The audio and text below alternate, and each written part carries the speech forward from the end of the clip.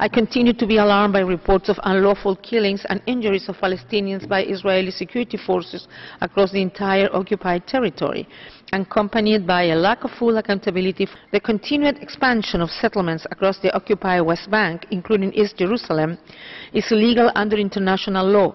Demolitions and forced evictions, excessive use of force.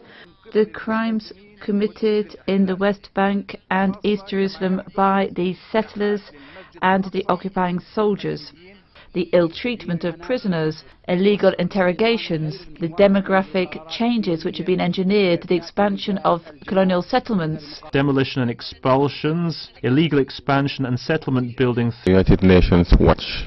Thank you, Mr. President. 18 years ago today, on September 11th, 2001, terrorists from Al-Qaeda hijacked 4 passenger airliners and used them to attack the World Trade Center and the Pentagon, killing nearly 3,000 innocent people and injuring more than 6,000 others.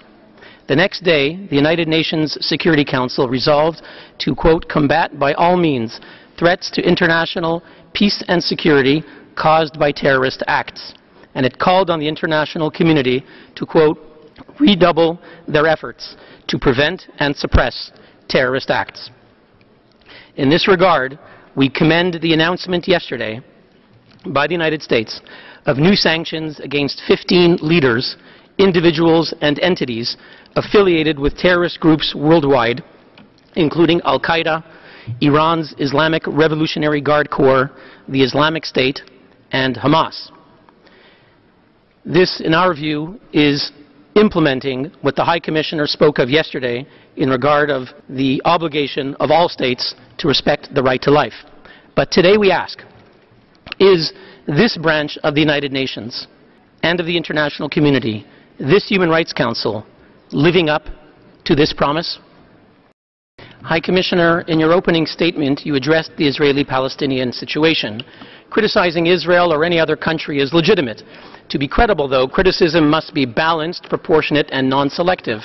High Commissioner, do you believe your remarks were balanced when you condemned Israel only, yet failed to say one word about terrorist attacks by Hamas, Islamic Jihad, both of which are designated as terror groups by the European Union, the US, and many others? Or one word about the Palestinian Authority's payments to convicted terrorists? High Commissioner, were your remarks proportionate when you devoted more time in your statement to condemning Israel than your remarks on Syria, Iran, and North Korea combined?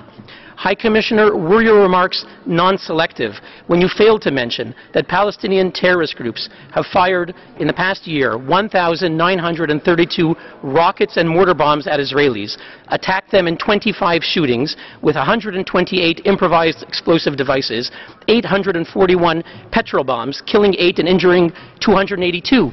Since you mentioned the environment, was there any reason you didn't mention that Palestinian terror groups have sent arson kites and balloons into Israeli fields, igniting more than 2,000 fires, burning nearly 9,000 acres of land? High Commissioner, on the occasion of the 18th anniversary of 9/11, I have to ask you, were your remarks complying with the UN resolution to do everything we can to suppress and fight terrorist acts?